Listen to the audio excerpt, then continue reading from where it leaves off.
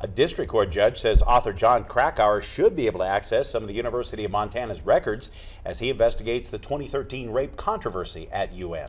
However, only after the records have been edited. Krakauer wants the records about rape allegations against former Grizzly quarterback Jordan Johnson, whose case was among the counterpoint of the UM rape scandal in Krakauer's book Missoula. The Commissioner of Higher Education has continually argued that this unnamed student has a right to privacy. But Lewis and Clark County District Court Judge Mike Menahan says UM is a public institution and the student was a public representative of the university because of his paid football scholarships. However, the judge is giving the state a chance to redact some of the records before they're released.